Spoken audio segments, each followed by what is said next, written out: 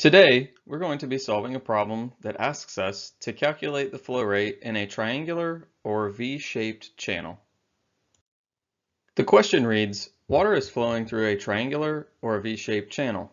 The flow in the channel is measured as 6 feet wide and the depth of the flow is 2 feet deep. The velocity of the flow is 1.5 feet per second.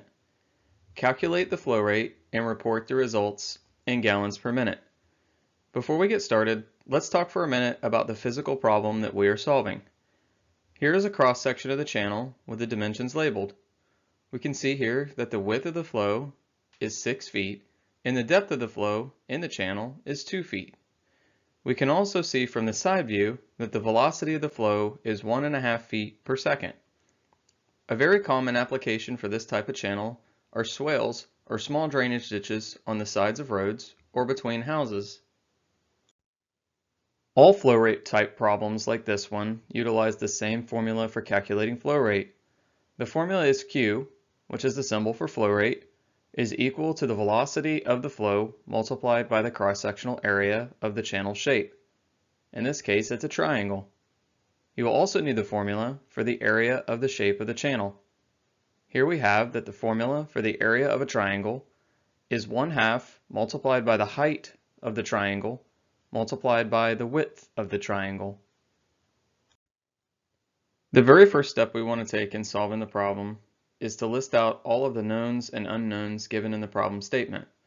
For this problem, we have been given that the width of the flow in the channel is 6 feet. The depth of the flow, or height of the flow, is 2 feet, and the velocity is 1.5 feet per second. The unknown is the flow rate.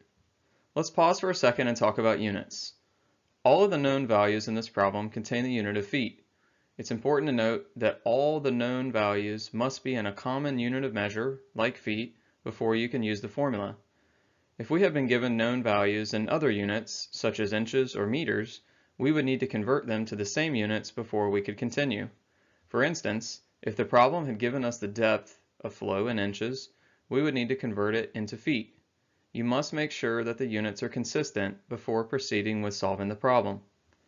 We are now ready to calculate the answer. The flow rate is equal to the velocity multiplied by the cross-sectional area. The area of a triangle is given by the formula 1/2 multiplied by the width multiplied by the height. The resulting calculation is the velocity multiplied by 1/2 multiplied by the width of the channel multiplied by the depth or height of the flow in the channel.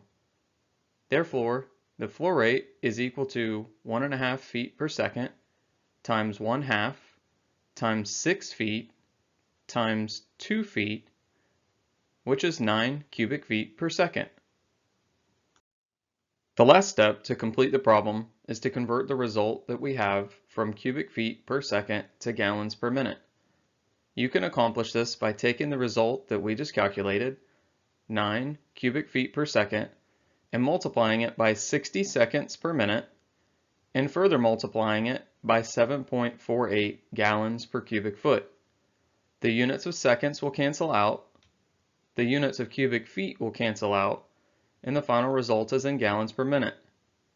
The final result for this problem is that the flow rate through the channel is 4,039.2 gallons per minute.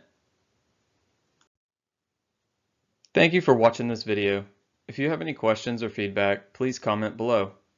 If you have found this video helpful, please like it and consider subscribing to the channel so that you get access to all future videos.